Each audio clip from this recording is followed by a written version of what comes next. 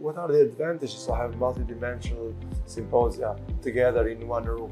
In economics these days, you cannot just build a product by yourself. You're always a part of a chain. So here, what I see here is building of the supply chain. So we have materials, we have physicists and chemists who make those materials possible.